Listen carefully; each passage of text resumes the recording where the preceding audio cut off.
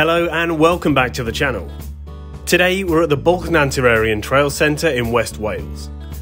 This place is home to some amazing woodland, great views, and of course some epic mountain bike trails. And that's why we're here. Today we're riding the Red Summit Trail. This can be described as a demanding route with some technical single track descents and long climbs. It promises a variety of interesting riding in a spectacular environment. So what are we waiting for? The trail from the car park starts with a climb. It's only about 5 minutes to the first piece of single track, but this is nowhere near the longest or hardest climb on the trail. The route card says this trail is about 20 kilometers long, which would take a couple of hours to complete, so you're going to need a decent level of fitness. Dropping into the first piece of trail, everything was good, but as we came to find out, this ride was going to be anything but straightforward. This is the first time I've ridden this trail, so I don't really know what to expect. The trail guide promises steep, flowy and technical single track trails, so I'm really hoping the Summit Trail delivers on this promise. This first section weaves its way down, cutting a nice line across the hill. There's a decent amount of speed and the trail flows really well, assisted by a few tight corners every now and then. Now before we rode this trail, we had a spin on the Blue Trail as a bit of a warm-up. This video is already up on the channel, so go and check this one out if you want to see what it's all about. So, because we've already ridden a trail here, we've got a good idea of how these trails move, but there are still plenty of surprises. I mean, I definitely wasn't expecting this. Whoa, look at that view, it's a long way down.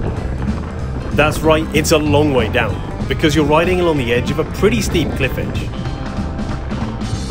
Truth be told, it's an amazing view, but this is also an amazing piece of single track descent, so I decided to keep my eyes firmly fixed on the trail ahead. At a few minutes long, this is a great descent to start the trail, and it bodes well for the descents to come. This whole section is a fast flowing line to the bottom of the hill, complete with a few small rock drops and some interesting corners. If you're someone new to riding red trails, then this is all rollable, but for the more experienced riders, you can really capitalise on the speed and use the trail to your advantage. Trails like this always have hidden kickers and fun little extra elements if you know where to look, and this trail is no different. If you know where you're going, you could have plenty of fun on a trail like this. After making it to the end of the first downhill, we were buzzing from this descent. So far, the Summit Trail is looking good. The next couple of trail sections are a slow uphill pedal on fire roads and single track. As far as ascending goes, these sections were fine. There's nothing too technical to contend with. The route takes you past some nice scenery, and it reminds you how great it is to be in the outdoors. But once our little pedal fest was coming to an end, we headed into another long descent. I love these woodland descents. Trails like this are so different to pristine bike park trails. Here the surface is rocky and narrow and the terrain changes with the weather. On trails like this you can still find jumps and features, but you sometimes have to get a bit more creative. With the added aspect of being able to choose how you approach a feature, you can take different lines at different speeds. Usually, at somewhere like a bike park, the features are designed for a certain speed and there's only one way to ride it. Out here, you can ride to your strengths and play around as much as you like. The more you ride different types of trails and features, the better rider you become. Of course, this is nowhere near the fastest or most technical section of downhill on the trail, but it's still an enjoyable adventure through the woods, perfect for hardtail and e-bike riders. For the next couple of sections, you're again on fire road and flatter single track. For the most part, this was pretty easy going. There are a couple of easier, more gentle descents, but it's better to treat these sections as more of a sightseeing soiree than a technical blast along the trail. But with that in mind, some of the wider tracks provided a bit more of a challenging climb than your standard fire road. Once you make it up the hill, you roll your way along this section of the Summit Trail. At first, the terrain is a gentle downhill and you can ride along happily chatting away, but then things crank up a notch. This section is a fast blast along the track, which happens to have some really fun but sketchy terrain. We're talking rock slabs, gravel, loose rock and slippery ditches. With that in mind, keep your eyes on Jim, who's up in front. Oh, he's down. Are you alright? He found one of those slippery ditches by the side of the trail. Yeah, that's pretty slippery. It may not be single track, but sections like this deserve your respect, because they're very unpredictable. And that wasn't the last of it. The rocks and loose gravel are a constant on this part of the trail, But don't let that put you off, because this bit is great fun. Interesting riding, great views, and who doesn't like going fast? Like I said before, this isn't the kind of thing you'll find at a bike park, and it takes a different set of skills to ride it, but it's definitely worth a visit.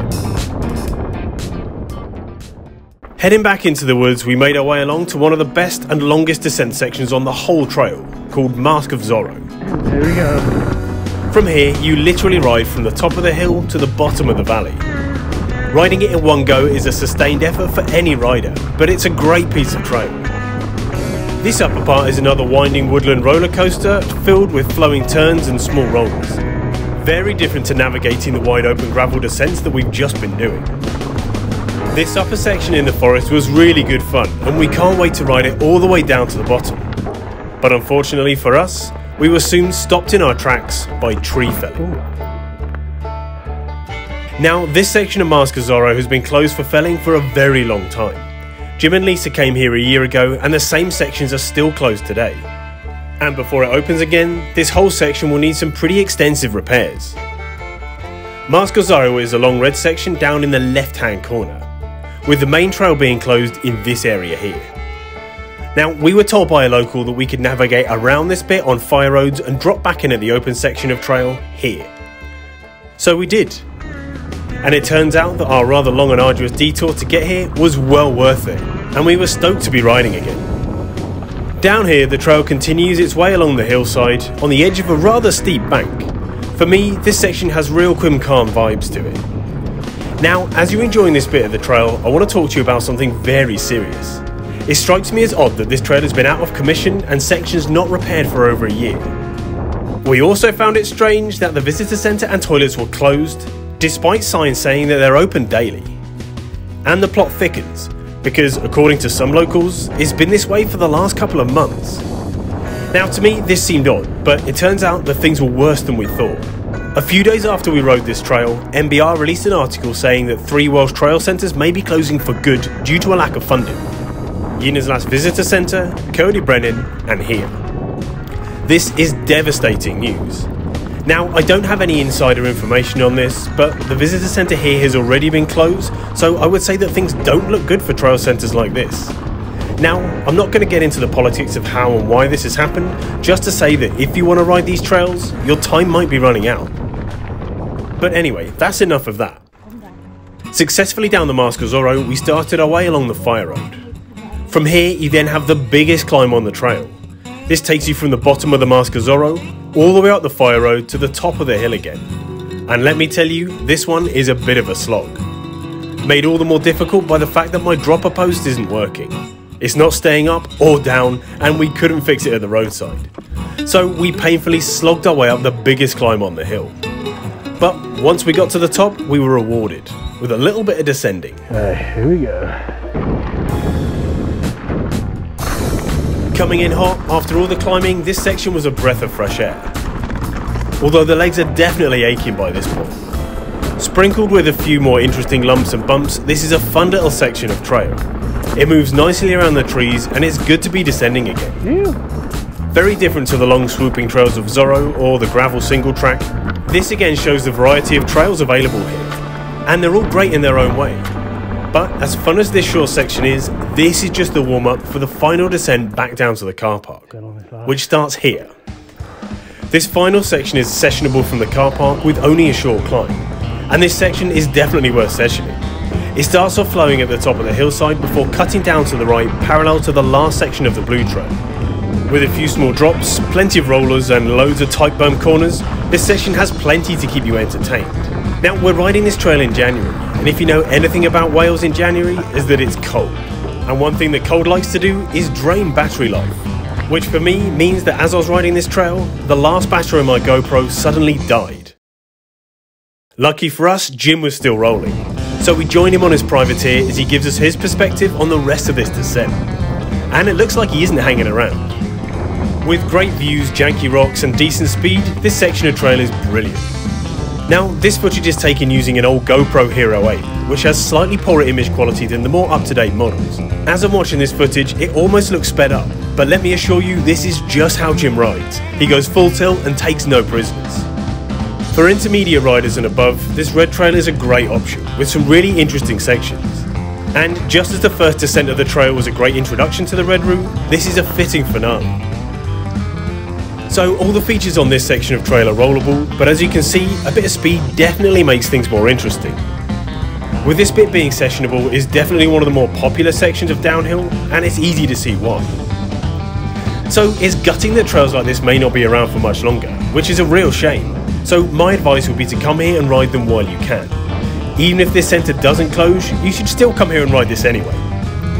Like I said before, my video of the blue trail is already available on the channel if you want to go and see what that's all about. But there's also a black trail here too if you want a bit more of a challenge. So all in all, the Summit Trail has a good mix of exciting downhill, scenic riding and its fair share of uphill. It's a classic Welsh trail loop. So as Jim nears the trail centre, that's the end of the trail. Thanks for watching today, remember to hit the thumbs up button and don't forget to subscribe. I'll see you next time.